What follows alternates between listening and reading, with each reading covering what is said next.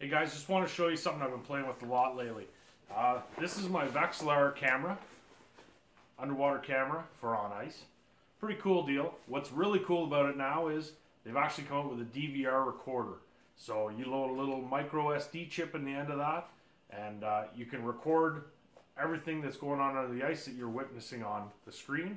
So you can either hit this little red button to fire it up and get it recording to the chip, or it actually comes with a little remote that you can actually just snap that on your suit, clip it on your suit, hit record, it'll go all day. So basically I've loaded a large chip into this, 32 gig I think, or 64, one or the other, but more than enough chip that you can run the chip all day long. So I just basically put this down the hole, center the camera on my jig, and hit record and let it go. I don't pay much attention to turning it off, turning it back on. I don't want to miss anything. And I have plenty of chip, and I'll just let it run until the battery dies on the camera, which I've fished the last few days, and it's been 6 hours, and still no problem with the battery. So pretty handy, recording all the time, so you don't miss anything. So pretty cool. I've got some footage coming up now from when I was perch fishing last week. Pretty cool footage, a little bit tricky because we were in deep water, and the sun penetration wasn't great on the ice, so but you'll still see why I enjoy using an underwater camera. So here we are set up. Just a little bit of background on what I'm fishing here. It's actually, you know, a mud flat, 16, 17 feet. Bottom's mostly mud and sand. When I pan the camera around, I can see the odd boulder, maybe the size of a basketball, not much bigger than that. But the perch we're on here, probably because they're eating the bugs that come out of the mud. We started about 8 o'clock, and by 10:30 the bite was pretty much done. Probably a morning thing when the bugs, almost exactly like at dusk when the bugs start to come out of the bottom. At dusk and in the morning, the perch will come in and feed on them. So you can see some little shells on the bottom and stuff, but nothing too dramatic at all. Pretty barren land down there. And when the fish actually left, it was like, wow, okay, well, what's going to bring these fish back other than a food source that we couldn't control? So it was really obviously going to be a morning and a dust bite on this spot, but they were pretty fired up. You can see there's a pile of fish on this flat. That's the snowdrop tip with the Mackie plastics. That's actually a Jamie XL that's on there. A buddy of mine in Vermont, James Vladidka, he designed that bait for Mackie, and it's been working awesome for us so far this year.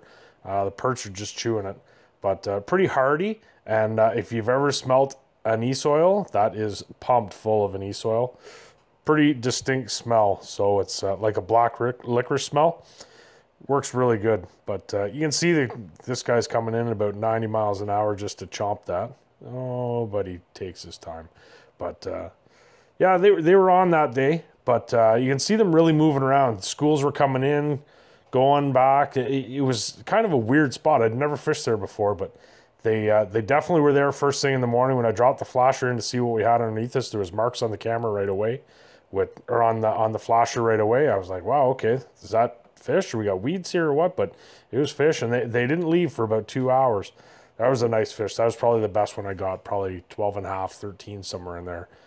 But so just the benefits of an underwater camera. Really what you're learning mostly is your jigging technique. There you can actually see the fish being released up top. But so if you were to see what my hand was doing to make that jig bounce as much as it is on camera, you'd be shocked. I'm barely moving the rod whatsoever, and it actually really makes that bait come to life. So if you see somebody jigging, like, you know, the foot snaps for panfish, that's a stretch, because there's absolutely no need to do that. It's just barely hopping in my hand. Sometimes I'm just sitting there, just kind of, I'll tap the line. I won't even move the rod. I'll just tap the line with my finger, and that little bait will actually hop all over the place. I always love it when they come and check out the camera.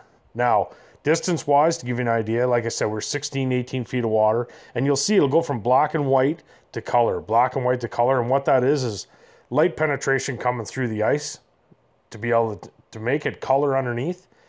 Once the clouds came over the sun, we went back to black and white. When the clouds would go away, we'd go back to color. It was just kind of neat how it worked throughout the morning on what we were actually seeing on the camera, color versus black and white. Now, that bait is 8 feet away from the camera. So these perch that are in the foreground that look absolutely massive, they are nice perch, but they're not 3-footers. It's just that they're that much closer to the camera than to where the bait is. And I'm led to believe the lake's fairly clear, but that's 8 feet away. That's pretty good distance. You can see, you know, pretty much you can see well past the bait as well. So you can probably see there maybe 12, 14 feet of distance between from the camera and what you're actually, your field of vision is. So pretty good look that day. It really depends on the water you're fishing. Actually, this is a pretty cool sequence. You see that thing falling down? This is every bass fisherman's dream to understand why fish eat Senkos. That little piece of, I don't even know what it was, but it's just falling straight down calmly. And this perch comes from a mile to come and see this thing. And what does he have to do to it? He has to eat it. He has to put it in his mouth, see what it is, and spit it back out. That's why bass eat Senkos. Just that slow fall. He came from a long way away to come and see what that was, and he actually ate it. So, and there he is staring at my bait, and he won't come and eat it. Maybe if I just slow fall just the plastic down, he'd come over and eat it, but I think his buddy comes over in here and eats it. And he was bigger than him anyway, so. And like I said, see those little hops? I am not, that might be a pretty big pull just to see if I can get him to move, but those hops are not big at all. Like, I'm barely moving. Here comes his buddy. Yeah, no, he came from a mile away, that dude. But yeah, minimal hops on the rod to make that happen.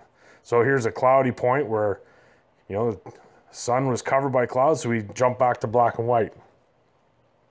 Still see pretty good, no problem at all. And it really gives you an idea, you know, how the fish are reacting to your bait. And it's always interesting to watch fish underwater. Who doesn't want it? You know, people stare at aquariums forever. So basically I'm staring at an aquarium of what's actually happening underneath me. So underwater cameras are awesome if you're not moving around.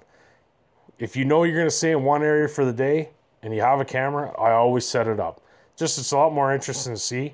But if I'm hole hopping, flasher 100% of the time. If I'm moving around, I don't think I'm going to be staying in a lot of, you know, I'm hole hopping, for, you know, within 6 or 7 holes for the day, I'll go with the flasher. But if I know I'm camping for the day and I know there's going to be fish underneath me in this area, down goes the camera and the flasher will sit. These guys are fired up. There you go. So anyways, if you get an opportunity to play with the camera, you're going to learn a lot about what's going on under the water. Any questions on this? Of course, you can get me on Facebook, through our site. Comment on the YouTube. I get back to you with anything you need to know about any of this stuff you've seen in any of these videos.